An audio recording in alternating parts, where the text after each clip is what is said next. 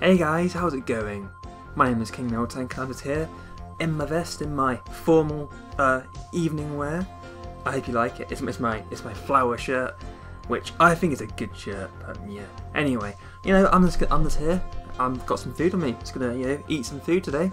Why not? It's just gonna make a video of me eating the food. I've got a finger of bread, often known as a bread finger or a bread roll or just a bit of bread. I've got a nice carrot here. I've got a banana, unpeeled, which I will unpeel during the duration of this video, and I've got a slice of nice ham.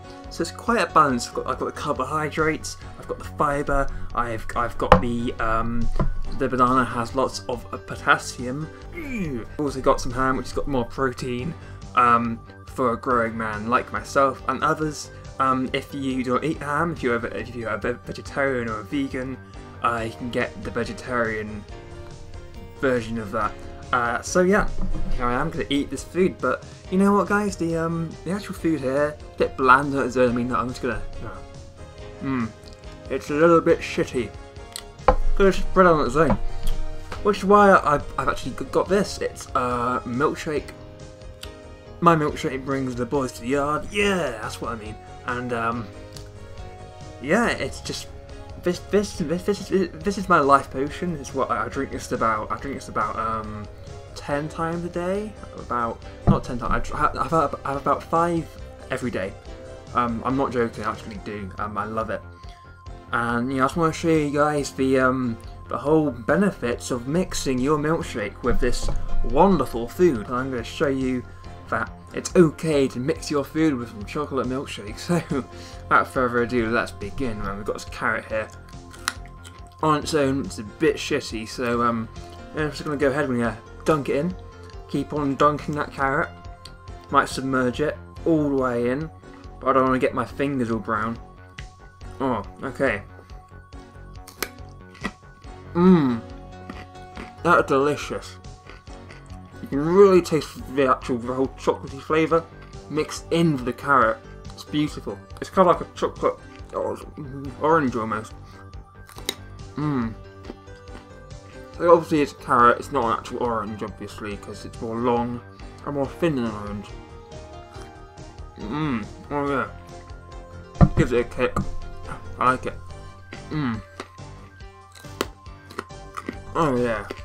Oh yeah, that is good.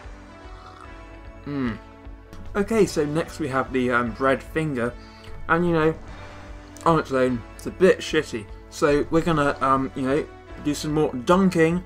Let's get dunking, guys. We're gonna put it all the way in there, all the way actually inside of it, and it might overspill, but that's okay. That is to be expected. I think the bread's a bit overexcited here. I mean, oh look, oh it's getting soggy. Oh, that is good bread. This is gonna be amazing. Oh my god. That is fandabby-dozy. This is fantastic. You can really taste the chocolate mixing in with the bread, and some spilt just in front of me, a little bit on my lap, but it's fine. It's like a sponge. You bite into it, and it goes everywhere. Just a little bit more. Oh, oh, beautiful. I'm currently in heaven for me. This is heaven. Okay, so next we have the humble banana unpeeled. So I'm going to unpeel it now. So that's the 1 skin, 2 skin, 3 skin, and I'm not going to say it because I know that will be rude and inappropriate. So I'm not going to say the F word in terms of the number of skin I peel down. Anyway, the banana. This is quite a nice looking shaped banana. It's got a nice curve. It's a little bit shitty, so what I'm going to do, as always, standard, dunk it in. Oh, beautiful. Oh yeah, all the way in. Okay, got it nicely submerged there, and then you got to make sure that the drips are quite less frequent. You don't want to make more of a mess than you already have. So we're just gonna have a beautiful. It's a perfect mix of moistness and solidity.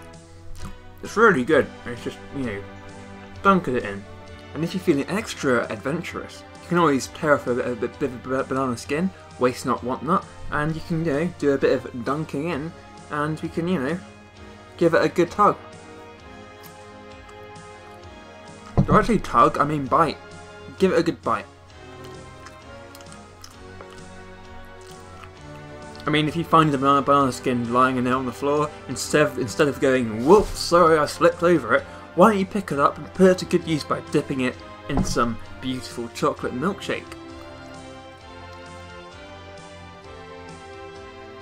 And last but of course never least, it's the it is a slice of ham, very full of protein and this general meatiness. Let's take a little nibble of this. Again, a bit shitty, but if you roll it into a tube kind of shape here, and then there we go, perfectly shaped there, guys. This is what you gotta do. Do you want me to say it, or do you want me to say it? Let's say it together. 3, 2, 1. It's dunking time. Let me dunk it in. Oh, look at that. Look at it. See, I'm physically doing it. I am doing it. I am dunking this ham in, and should just give it a bit of extra flavour.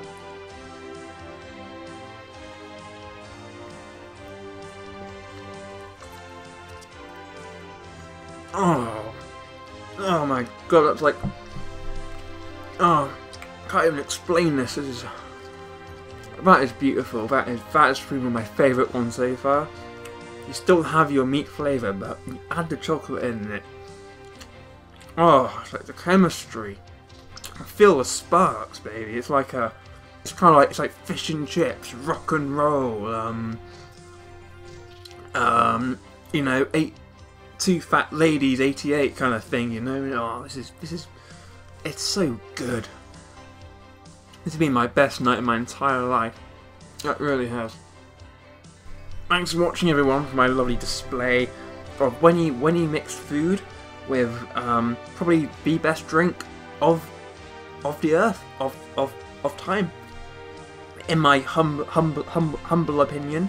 So yeah, if you've got any other food suggestions which I should try with chocolate milkshake in the next episode of Foods Tried with Milkshake, I'll think of a name for it.